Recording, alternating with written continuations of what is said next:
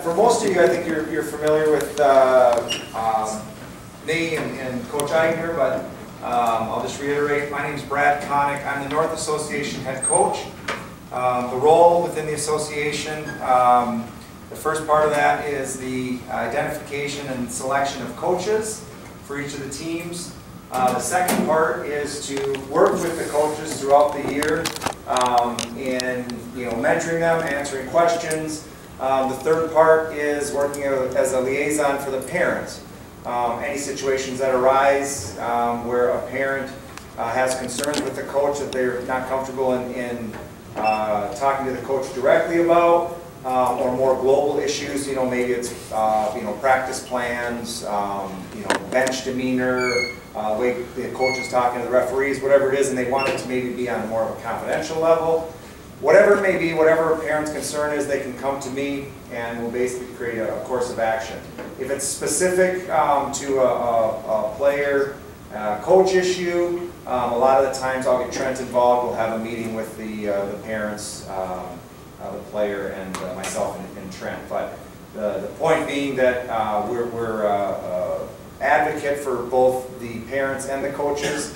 And we're there to try to help diffuse and address any questions or concerns that arise throughout the year. The third part of my role is I am the liaison between Trent and the high school program and the youth coaches specifically.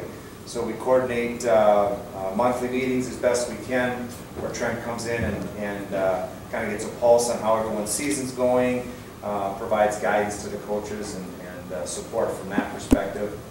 The one thing that I'll address here in this meeting before I pass it over to Trent, I know that inevitably every year there's question, concerns about coaches, and you're going to get that no matter what. You could have Jacques Lemaire coaching the Pee Wee AA team, and someone's going to find something wrong with it. He's too intense. He's not intense enough. When he's too important, when he's not important enough. He does too much skating, not enough skating, too many systems, not enough systems. I mean, there's no perfect answer, but inevitably there are situations that arise, and just so that everyone understands, the way that the coach selection process works is basically, we create a pool of potential candidates. Anytime we have a legitimate non-parent option for a coach, especially at the higher levels, the AA, A, even B1 levels, we're going to take it. And part of the reason why I specifically mentioned those levels is that, in my experience, this is my fourth year doing it, as far as non-parent coaches contacting me saying they're interested in coaching in LHA, unless they're really green and haven't coached in other associations before, if they come and are looking to volunteer and they have 5, 10, 12, 15 years of coaching experience, and they're going to be a non-parent coach, inevitably, almost every single time they want to coach AA, A, maybe B1. Okay, so generally that's where our non-parent coaching options are. If we get them at other levels, we absolutely would take them, and I try to encourage coaches, non-parent coaches, to take those positions, but it's a tough sell. They have other associations that they can go to and get the A and AA teams. So that's a challenge.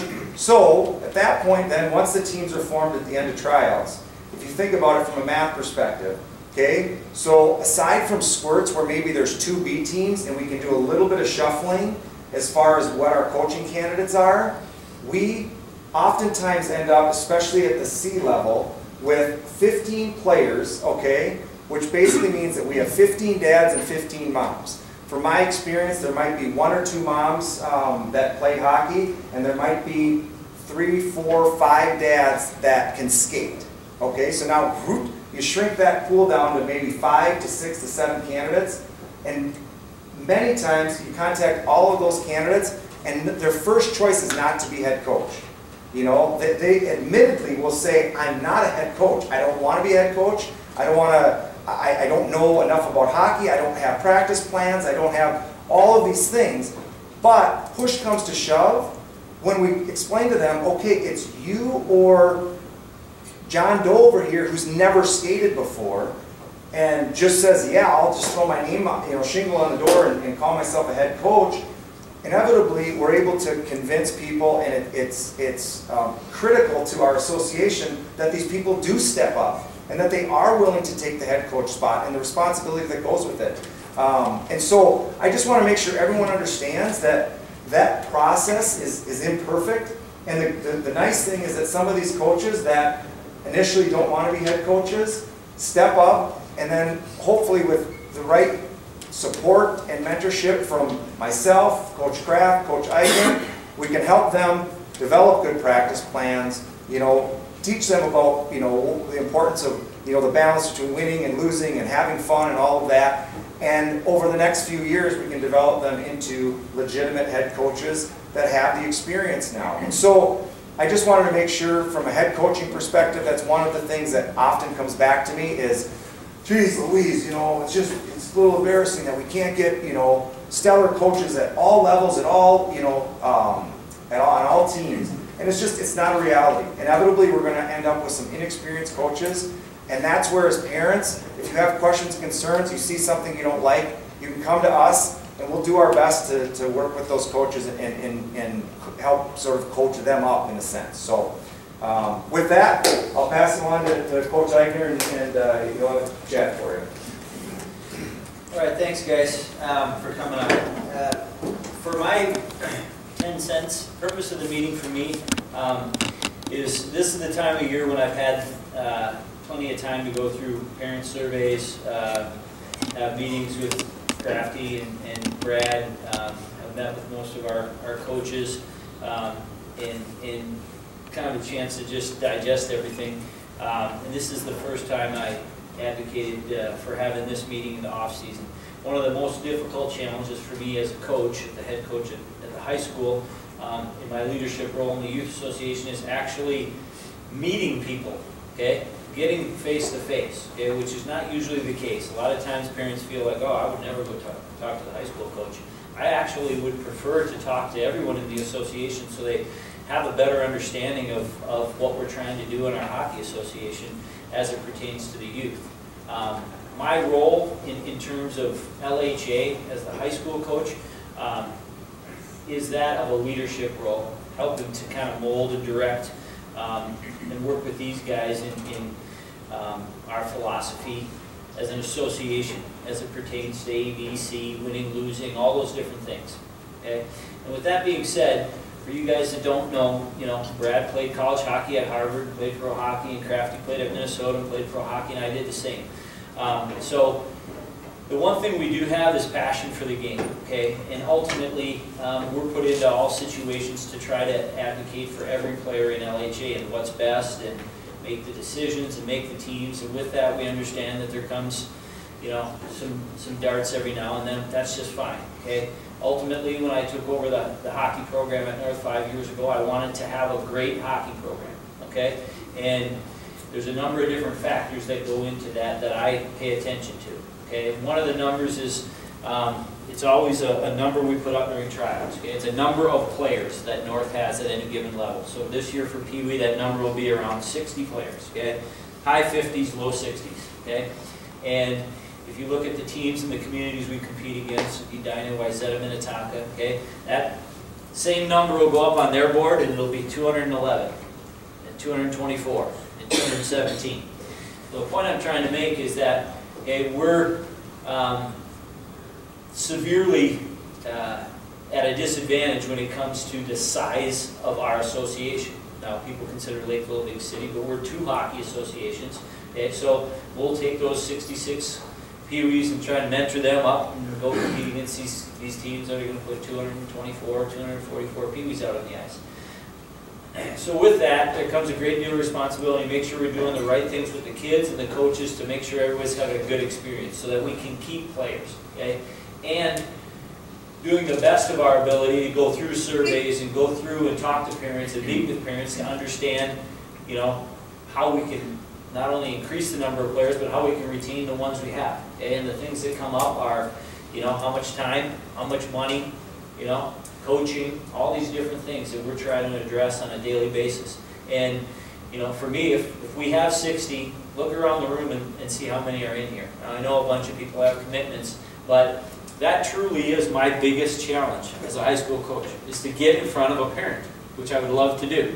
And because I don't think that Trent sending an email is as effective as Trent here talking to you. Okay? So I wish that were the case, but when I have these meetings, it's tough to get. Everybody's busy. I have 6 kids too. I'm busy, but I also like having a great hockey program, so I have my 6 kids at home, and I'm here with you guys. So all those things kind of transpire in the off season, and then I get an opportunity to digest and meet and kind of put a face to the name so that people understand. It's my preference, actually, that if you had a question, you wanted help in navigating hockey, okay, you're a non-traditional hockey family, dad didn't play his whole life, and mom doesn't know about it, that you would reach out and say, hey, what is a camp or clinic I could do? Or, you know, what should I be doing my kids this age, right? That's the things that I proactively love to do to make sure that I can take those 60 kids and continue to build a great hockey program, right? Not so we win the state championship every year, not so we win every game, okay? The thing that gets forgotten when people talk about our hockey program, hey, did you guys win all 31 games? Yeah. Okay? On that team, we had 11 National Honor Society kids, okay? In the last 3 years, we've had 12 Division I scholarship kids, okay? So those kids are taking care of school, taking care of academics. In the last 4 years, we have not had a single chemical violation, meaning we haven't lost a kid for chewing, smoking, drinking. Okay? That sounds like the kind of kids I want my own kids to hang out with. Okay?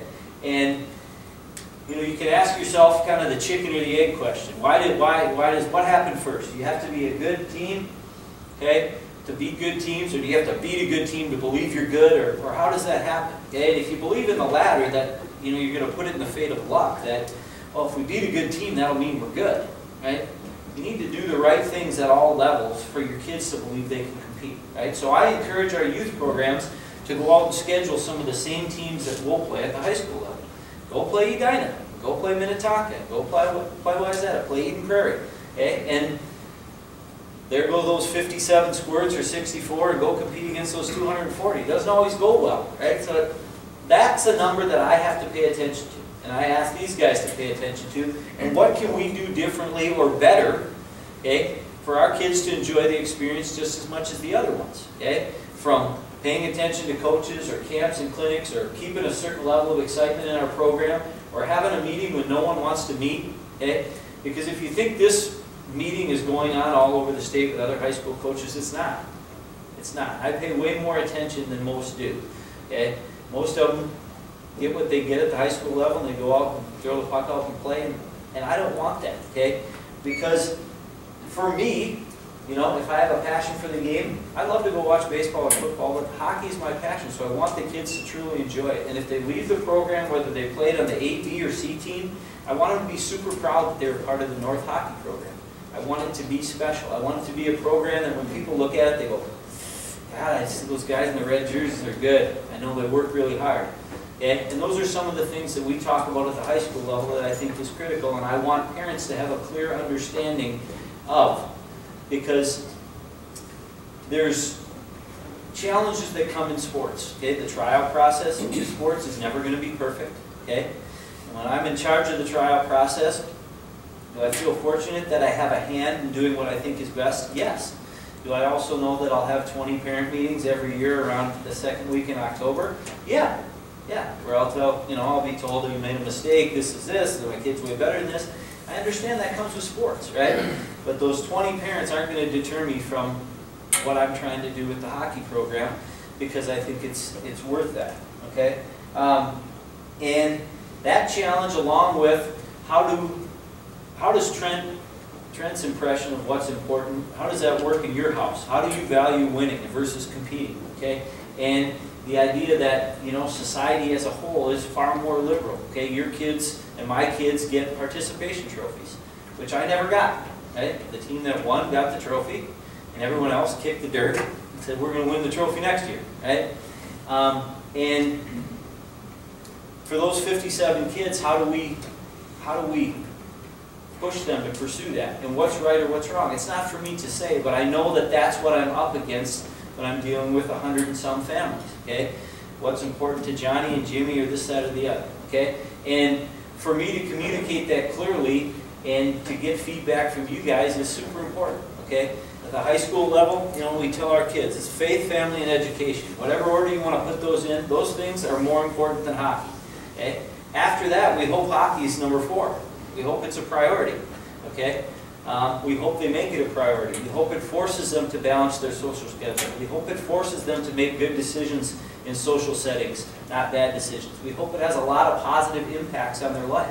And I think right now you could argue that our program has done that at the high school level, and I'm attempting to assure that that continues to happen for our kids, because the experiences they're having of going 31-0, winning a state championship, playing on hockey day, okay? Whether it was our players, our coaches, our student managers, all these kids came up through LHA and played hockey, okay? And some of them are managers, some of them will go on to be great youth coaches. All the referees that referee my games played youth hockey. Okay, not everyone's going to be a pro or play on an A team or even a high school varsity team.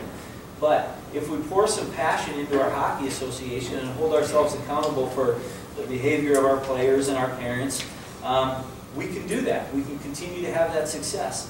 But that doesn't happen, you know, just by mistake.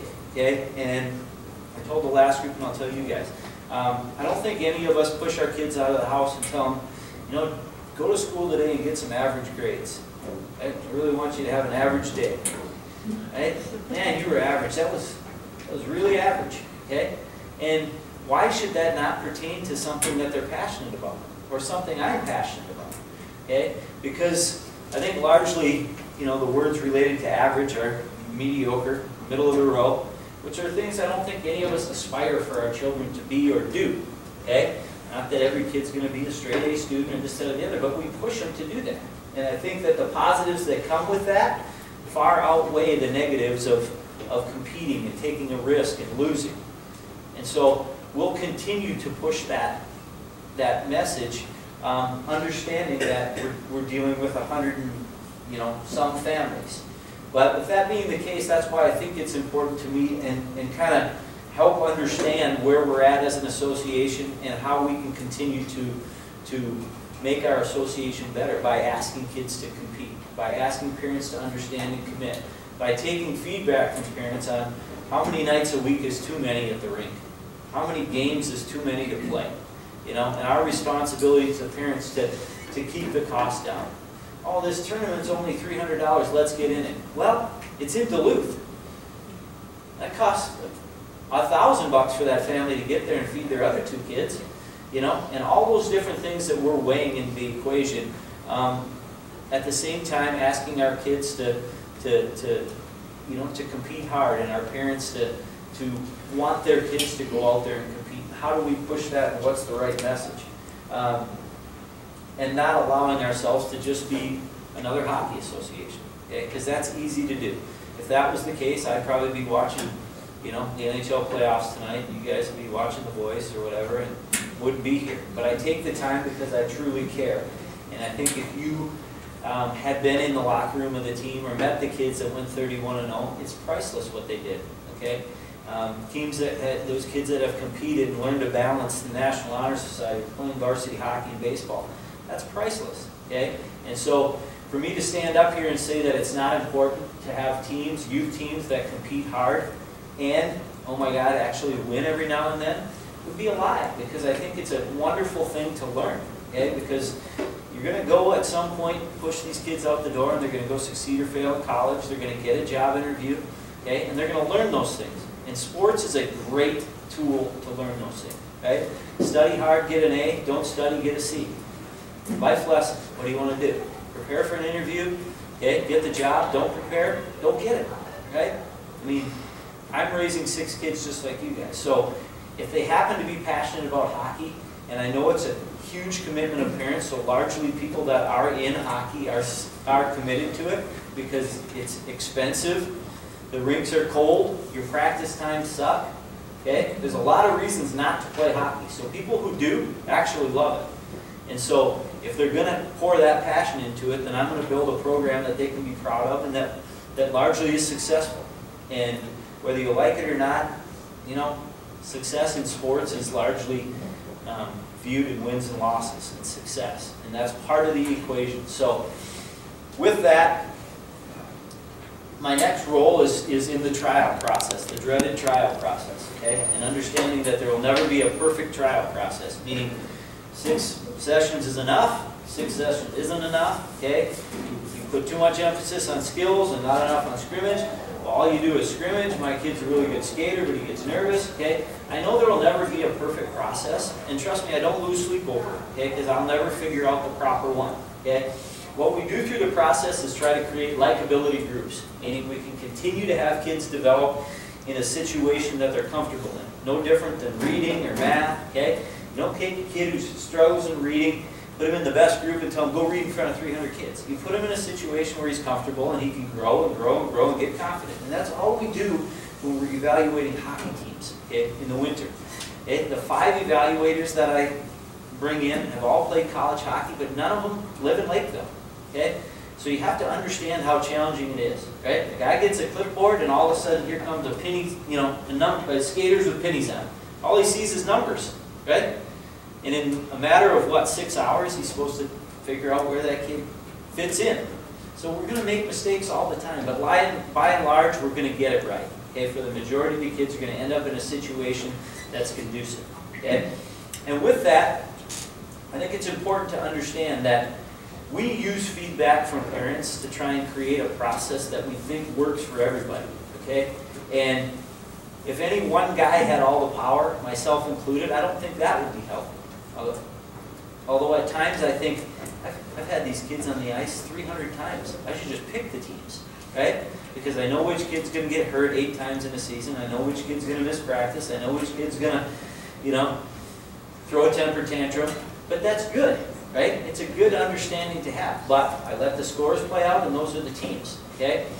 But one thing that's, you know, over my 5 years I've found interesting is there are situations that arise all the time, okay? And let's say this is now a Bantam, a second-year Bantam. I've had him 5 years in the summer, 5 years in the spring, 5 years in the fall. I watched him play in the winter, and he scores out on a team, whether that's a B or a AA team, and I go, that's going to go bad, okay? And generally, I found I'm right. Okay? For reasons other than the hockey ability, okay? Because the top teams usually attract very competitive kids and parents. And when we get a non-competitive kid in there, it's a tough fit for him. The same thing has happened the other way, okay? A kid has a bad tryout, he's sick, he's definitely a AA player, and he ends up on a B team, okay? He's clearly the best kid, and you know what happens? His motivation goes out the door. His work ethic goes out the door, okay?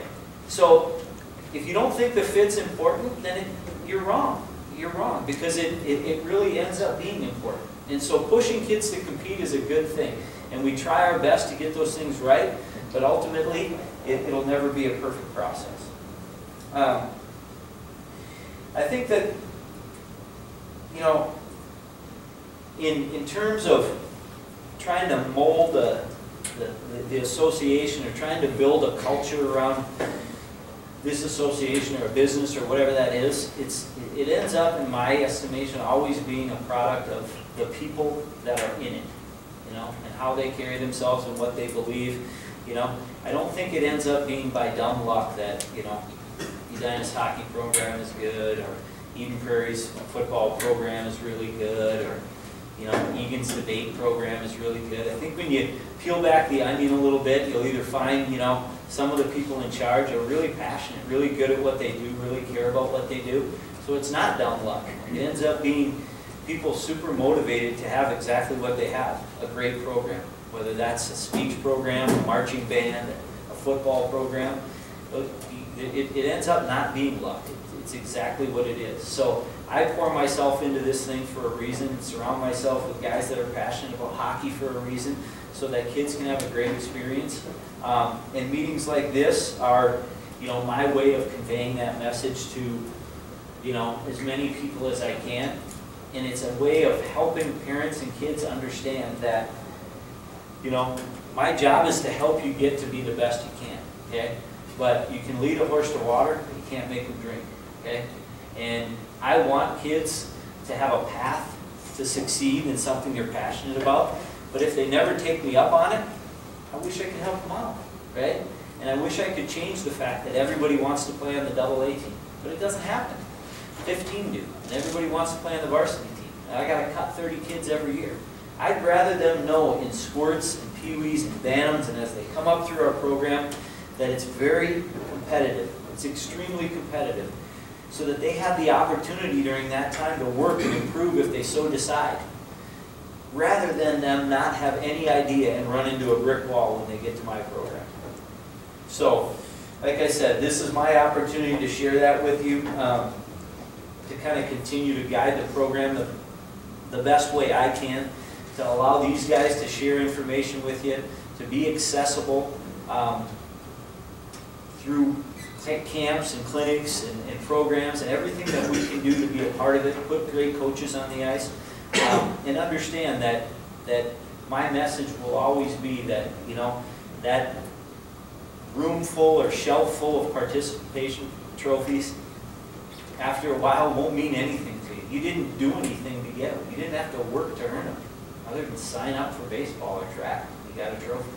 And I largely disagree with that. Not that I'm right, but you know, like I said, I think that society's view on things has become far more liberal, and my kids get those trophies that I never got. I never understood it. You know, you lost by 10 runs. Why'd they give you a trophy? I don't know. Whatever. But not whether I'm right or wrong, but I want the kids to have a great experience, but I do want them to value competing. I really do. I want our teams to compete hard. It doesn't always mean you're going to win, and that at times is irrelevant to me, but I want kids to have the best opportunity to succeed in our program, and the parents to understand that I'm accessible to help them do that, and if not, that's okay. With that, any questions, comments we can help you with? I think all the information at a minimum will be on the website for the summer program, because I just sent it again to Coach Konik. But I've coached most of your kids before in some form or fashion in the spring or fall clinic or whatever. And just know that you can always call me if you have questions, comments that you think can help the program. And I will tell you this, and Coach Konik didn't say this, but we do struggle to find coaches all the time. We look hard to find the best ones and understand the challenges. But the last group got the answer. For all the coaches that I've talked to try to find great youth coaches, you know the #1 reason that these guys won't coach? Can anyone tell me? Parents. They don't want to deal with parents. Okay? So I'm not discovering anything new or telling you guys anything new, but the landscape of sports has changed. You know, and I tell our high school parents that in my mind they are fans. They're there to support their children. You know, and if they wanted to be a coach, they should have applied for the job. But they didn't, you know, and I think that's important, that the culture is the same all throughout LHA, and understand that although we kind of chuckle at it, is a sad comment, that a lot of good people I know, a lot of really good hockey people that would love to coach will not coach because they will not deal with the parents. So, kind of the practice what you preach campaign. It's hard for us to tell our kids to go out there and work hard and be a good sport, and then 5 minutes later get your popcorn and be in the stands yelling at some referee or coach. Okay? But that's largely what goes on. Just call them a spade a spade. Ah, yeah, good point. Okay, so I must have scrolled by that.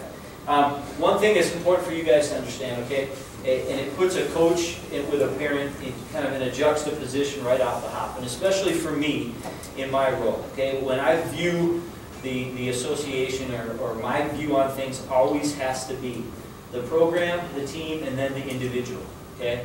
And I largely understand that I'm dealing with parents who have that order reversed. The most important thing to them is their child, right? Then the team, then the program, okay? So I say that only because I've had, I don't know, hundreds and hundreds of parent meetings, both positive and negative, not always, you know, that I'm a jerk or I made a bad decision about their kid, but in those meetings, I will tell you this, and I guess you could maybe include myself in this, that it is very, very rare to find a parent who is honestly objective about his son or daughter in sports.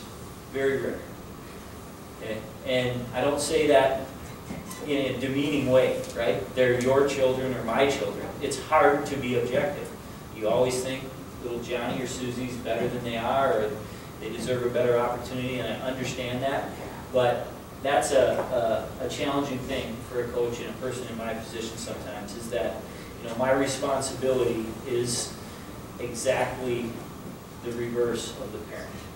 Is that my responsibility is first to the program, then to the team, then to the individual.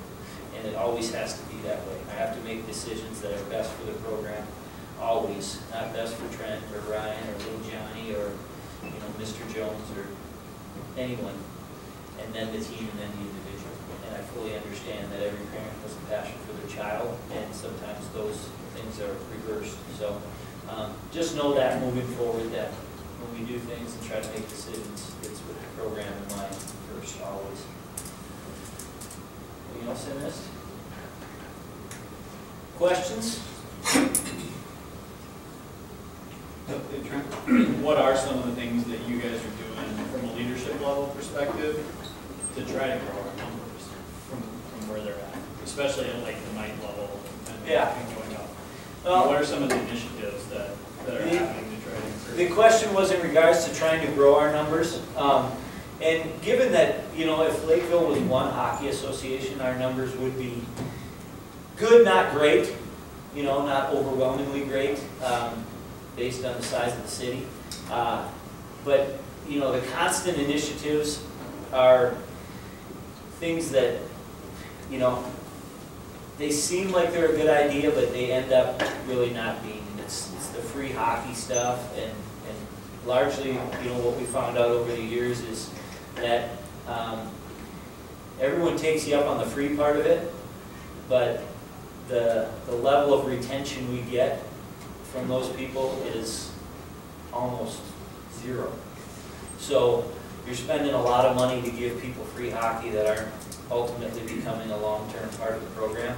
So you can't blame them for doing it. Maybe free hockey's a good deal, but that's a tough nut to crack. I think the bigger and better way to at least maintain the numbers and grow them is to keep the cost under control. And we do that by, obviously, things like combined ice, team sizes, you know, limiting game schedules and tournament schedules, and actually adhering to those limits that we have, which keeps the cost, you know, under control. It's never going to be an inexpensive sport, but there are ways. When you have really small teams, and then you start to spread out the cost among the family, it can easily go from, you know, a $1,300 a year deal to $2,200, which is tough. It's a tough game to grow in that sense. But I think that's the one thing that, you know, we're trying to really pay attention to this year, is practice to game ratios and how those team sizes and those tournaments and things, you know, there's no such thing as a free tournament when they put you in it, right? It's in Duluth or Moorhead, it's not free. Those things to keep the cost down. But like I said, we're always open for ideas. We're struggling right now to get goalies in the north side. It's just unbelievable, you know. I have 2 in my family, and I think I have half the goalies. To be honest, seriously. And we've tried to be creative there too, you know. Just because you give someone free equipment doesn't mean they're going to play, but you have to try it. So the part about growing the numbers, I just think, if you can get a kid to squirt hockey, if you can get them through mites to squirts, you got it. I mean, I think we'd all agree it's an addictive sport. If you're going to get up at 6 in the morning, grab a shag or whatever, you're either addicted or committed. So it's a great sport to be a part of. But it is the non-traditional hockey families can, you know, play basketball and other things for a fraction of the price. So, but you got to get them to try before you're ever going to get them hooked. So I encourage you to tell a neighbor. I could start bringing onesies with the North logo to the hospital. So I thought about that. I don't sew, though. that's it. If anyone has any other questions, you can ask me after or whatever. But I do appreciate the time, and please do share if you thought it was at all worthwhile the message with other people, or encourage them to either watch it online. But like I said, we want the experience in North Hockey to be a great one, and it takes a lot of people to achieve that. Parents, coaches, kids, everybody. So thank you for your time. Posted on the LHA website, right? Marcus, Yes. Yeah. And Tom's here Yeah. too. Probably And then, like I said, questions about, the worst thing for me is when someone tells me, oh, I didn't know about your clinic, I didn't know where I would have been in it, you know? There's my email, and the summer stuff will be on the website tomorrow or whatever, but if you have any questions ever, okay, I would be glad to help you. Thank you, guys. Thank you.